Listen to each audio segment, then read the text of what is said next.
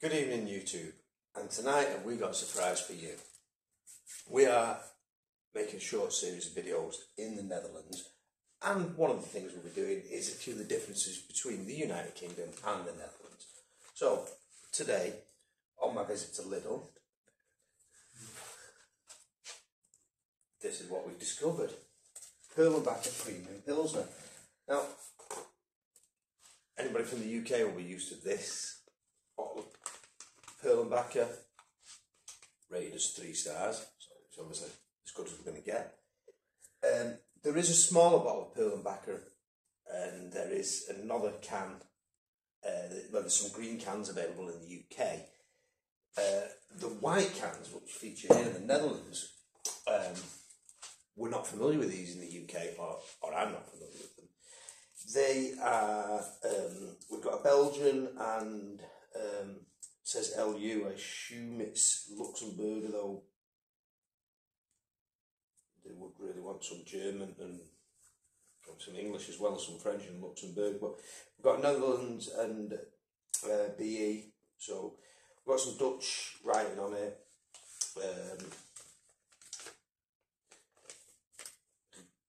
It says geproduceerd in Frankrijk voor Lidl Nederland GmbH, Adhausen, Lidl Belgium GmbH and Co, Gildenspark,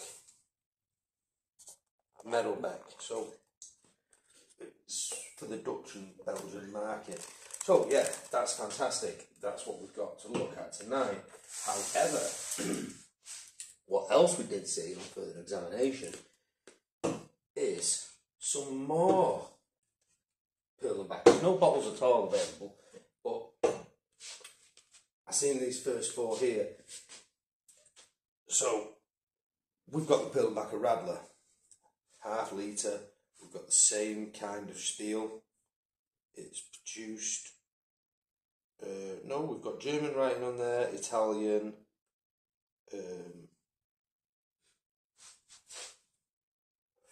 FRB, French, Frankrijk, Belgium, Netherlands, Belgium.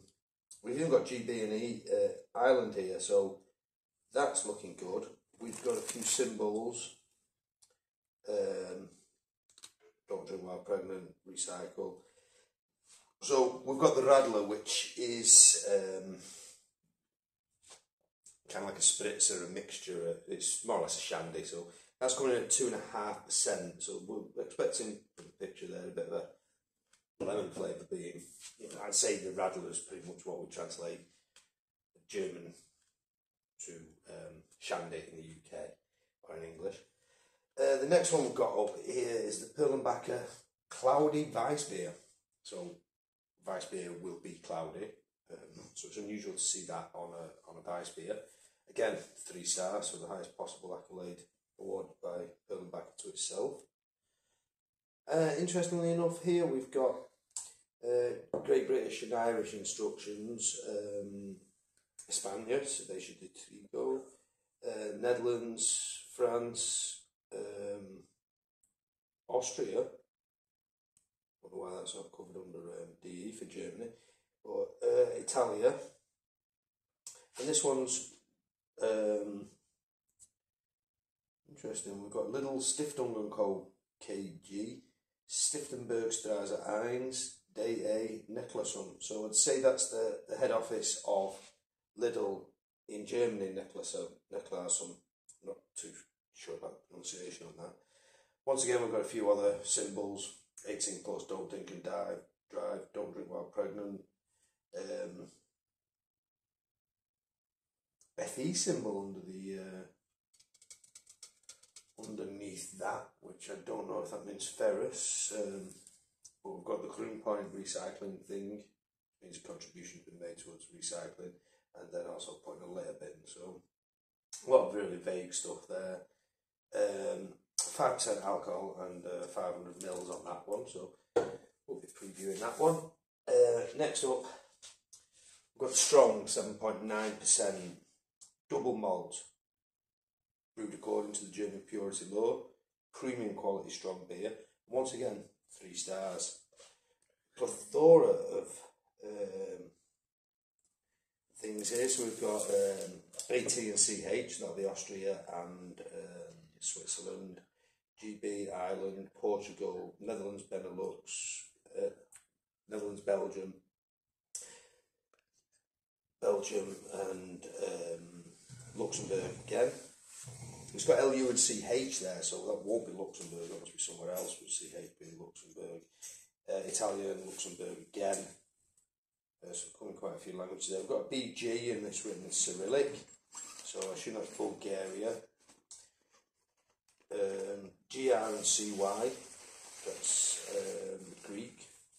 By the type of letters there. So we're saying this one is going to be exported to quite a few different spots. I'm just looking for the brewer's postcode, but I can't actually.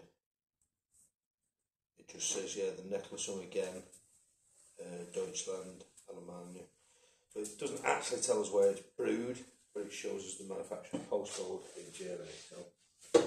And then the Perlenbacher Pils, which is what we're assuming to compete with our green bottle of Pils. Again, 3 stars.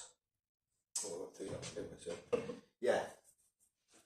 What I'm going to do is I've got myself 4 glasses. We're going to keep hold of this one because it deserves its own separate review. So we're going to pop a couple of these. We're going to have a try of them.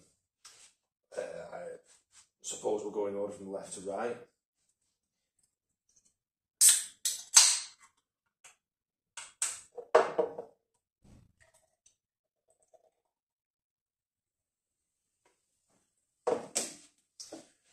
Pour the ice beer out because I think there's a technique to pouring these. I'm not into cloudy beers, ice beers per se, to be perfectly honest.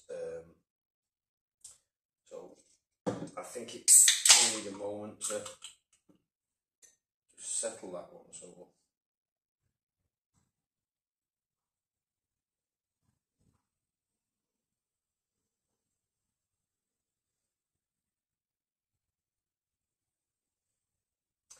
now whatever we do, we're going to struggle to produce the traditional German cough or head.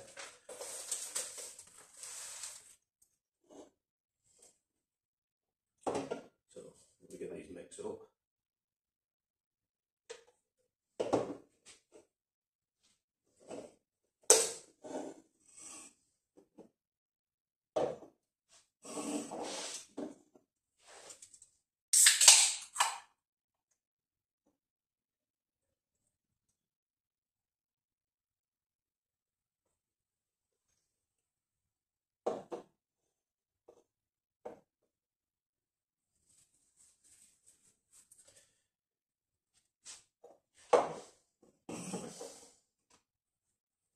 So let's kick off with the Radler, see where that takes us.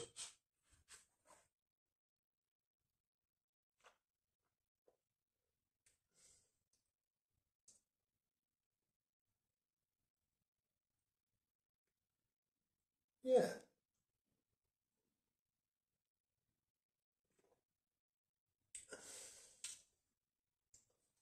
Yeah. It's surprisingly not a bad drop. I don't condone drink driving for 1 minute, but you know what it said to me? That I just thought that's the sort of thing you drink if you're driving. Now, you shouldn't drink any alcohol if you're driving. But what I was just looking at there is it didn't have the don't drink and drive symbol on it. Which definitely has the... What was it on that one either? Which one did? Yes, the vice beer had the don't drink and drive symbol. The rest are just going in for a bit of recycling and things. Yeah, so I'm for a Radler, you know, using a hot summer's day in Frankfurt Oder or so, and you want a refreshing beer on the terrace or something, you know, maybe a summer's day sort of beer. We'll forget about the driving thing. We'll bring that at the Bahnhof or the train station, somewhere where we're safe within public transport, and we'll use the U-Bahn or one of the other great German transport systems to get ourselves home safely. So next up, cloudy Weiss beer. I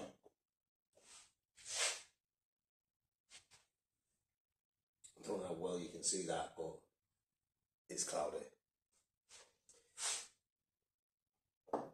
It's not like the cool, crisp, strong thing.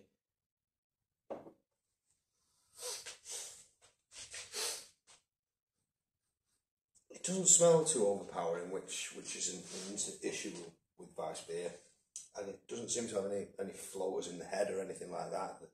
All the things that I would say are massive downfalls of Weiss beer.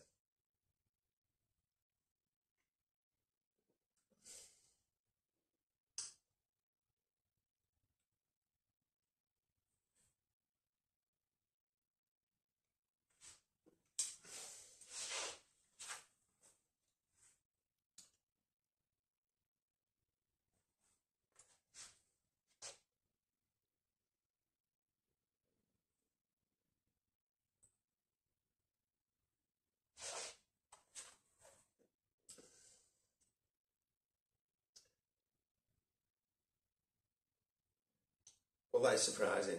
I was not expecting that to be particularly nice, and it's not particularly nice, but it's not particularly bad. And I was expecting, I wasn't expecting that to be particularly nice. I've had some Weiss beer, from the Fass, good quality draft beer that I paid for in Germany on a nice warm day, and I've asked for something in my best German, and how on earth, in this instance I asked for a Jever beer, and he brought me a Heisen beer or something. It's like, that's hot, but it was nothing. It was a nickname for a Weiss beer. It wasn't what I'd asked for, and it was awful. And it was a premium branded, full price Weiss beer. That tastes far better than I expected, but it's like the Radler. It's not something I would make. It wouldn't be something I would go out to purchase, you know. Right, next up is the Perlenbacher Strong Double Malt. Again, it's not offensive smelling.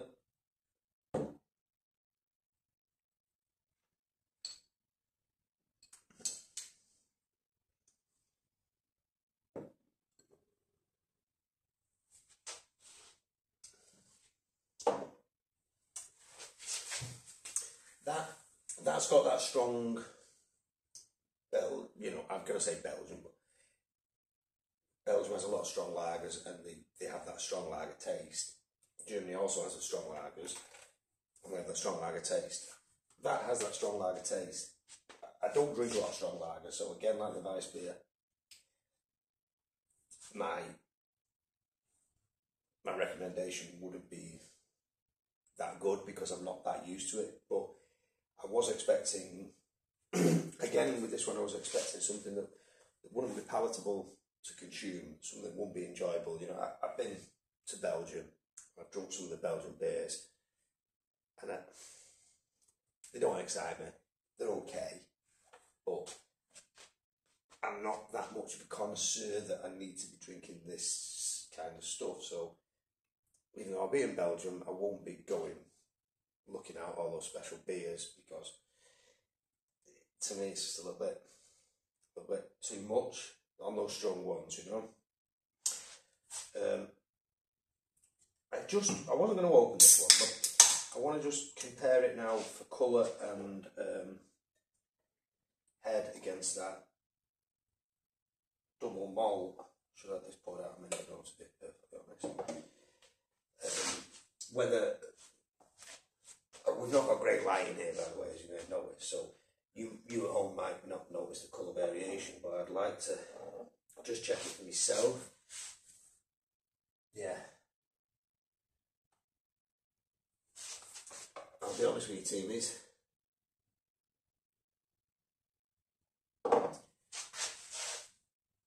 visually I can't see any difference in them two. I'm not sure if you're supposed to be able to see any difference, but I can't see any difference.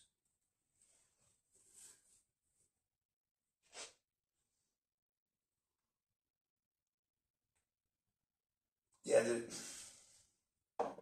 the scent of the stronger one, which probably by the percentage of alcohol we can smell that.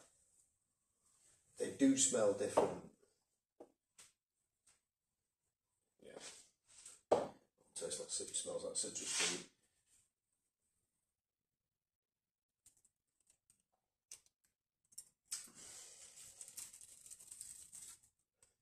Yeah, I think the clear winner is the Pils.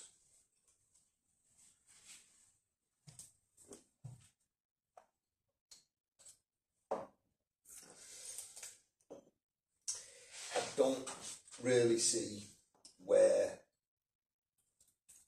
that strong lager would fit into anybody's itinerary, perhaps. If there still was 10:30 closing time on a Sunday and you got in at 10 o'clock, you might like to have a couple of them. But generally, I wouldn't really be consuming that. And similarly with the Weiss beer,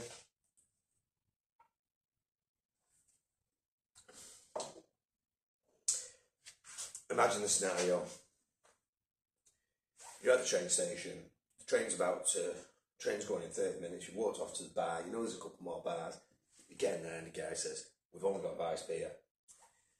I'd probably have that one over the choice of some others, purely because I know I've got 30 minutes and I'm not going to go start trawling bars to find another place. So, as for Weiss beer, it's not offensive. And I have had some offensive Weiss beers, so yeah, I'm going to give that one a thumbs up. As for the Radler,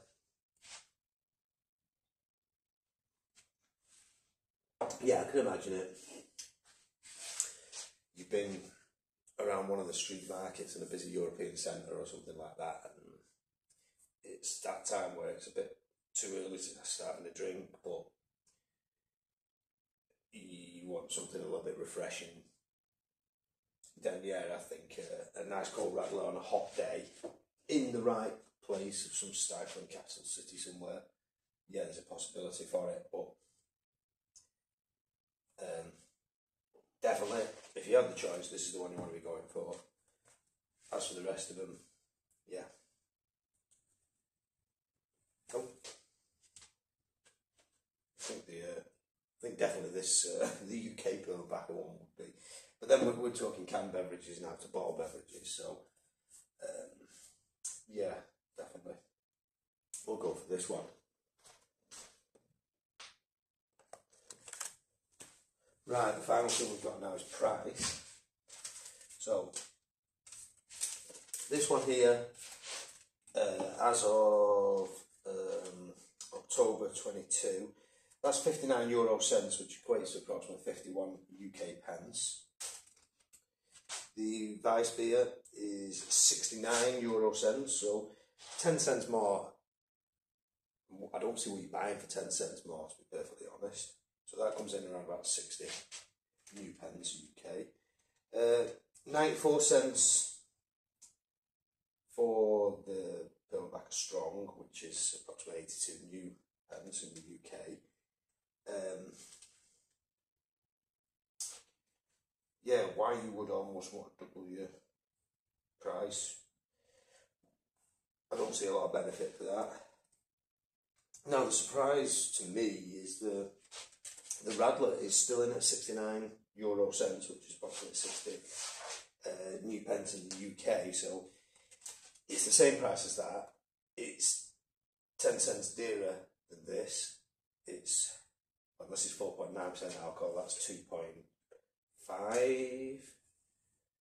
So volume wise you're getting the same. There you're getting half as much alcohol. Here you're getting you're getting 0.1, that's 5, and 4.9. So I don't see where your 10 cents is going there. Why why you would want to pay more for me, less taste, less quality, in this example, less alcohol, so though the volume's the same. So I just got a text come in. The green equivalent of this in the UK, the Premium Pills can, which is, we'll have to do another video on that because I've got one, but it's Perlenbacher in a can basically. That is 81 new pence sterling. So